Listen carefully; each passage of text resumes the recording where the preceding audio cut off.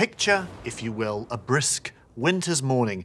You peek through the curtains and see the world hidden beneath a blanket of crisp white snow. It's truly magical. Until you get in your car.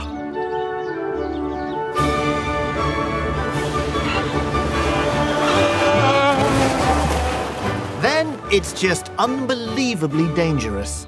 The big problems with driving on snow are momentum and a low coefficient of friction, which is not helped by a weird layer of water molecules known as a quasi-liquid. Here's the science. Snow's consistency means it easily fills in a tyre's otherwise grippy tread. Worse still, it's covered by a film of water in a quasi-liquid state. Not quite liquid, not quite solid, but very slippy.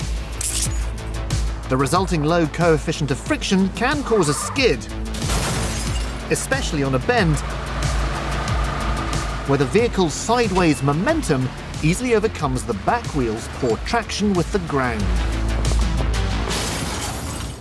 The coefficient of friction is a measure of the amount of friction between two surfaces. For instance, tyres on tarmac on a dry summer's day measures around 0.7, but that can drop to around 0.3, about half as grippy, on a snowy street in Siberia.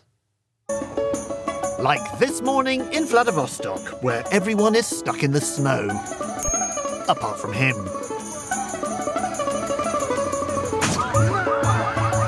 Coming through. Yeah. Don't mind me. He's using the combination of quasi-liquid, clogging snow and steep gradient to demonstrate transfer of momentum. Minibus transfers momentum to 4x4. To tractor. 4x4 to tractor. Tractor back to minibus. And very nearly to this man. Siberia, it's way more fun than you'd think.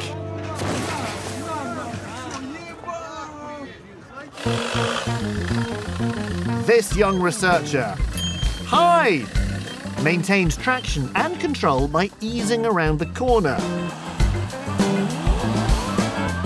Fast forward a few minutes and...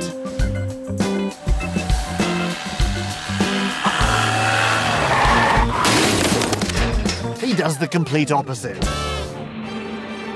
By increasing velocity and therefore momentum, he lost traction. So, whilst he wanted to travel around the corner, his back end wanted to travel into the fence.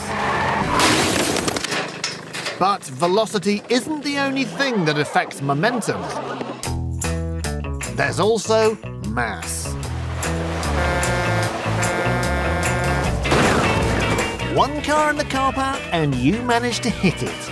That's actually quite impressive.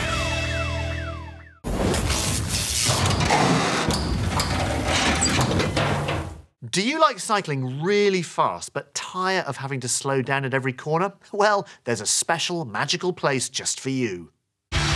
Behold the velodrome, where specially banked bends help cyclists keep their speed up to the max.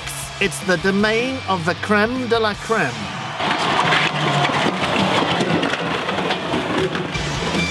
Cheer up, mate. There's no point in crying over spilt creme. So, how do a velodrome's banked corners help you go faster, and what problems lie therein? Well, let's consult our old friend, the science. On a regular corner, our cyclist is pulled inwards by centripetal force and outwards by centrifugal force.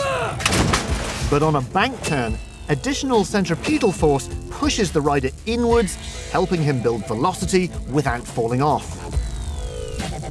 Cyclists tend to group along the shortest route around the oval track, exploiting the reduced air resistance in each other's slipstream.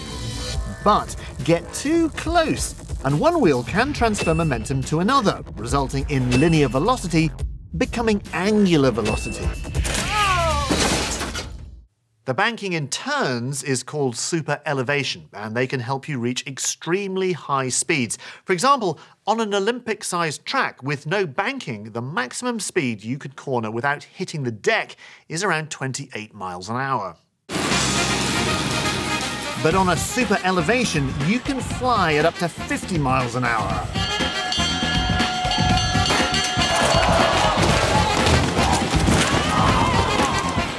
then hit the deck.